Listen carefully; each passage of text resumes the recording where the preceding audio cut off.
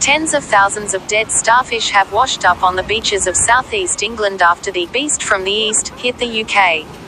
The extreme weather could be the reason for the deaths of the starfish which blanketed the beaches in the county of Kent. Incredible pictures show Fraisthorpe beach near Bridlington blanketed by tons of the creatures, with a group of fishermen battling to save some of the marine life still alive. One of them labelled it a war zone as he attacked members of the public for trying to scavenge live undersized lobsters, while he and other commercial fishermen piled them into buckets and boxes in a bid to release them back into the sea. It comes after tens of thousands of dead starfish were also washed up at Ramsgate in Kent following the severe weather, with witnesses saying the scene looked like the Armageddon.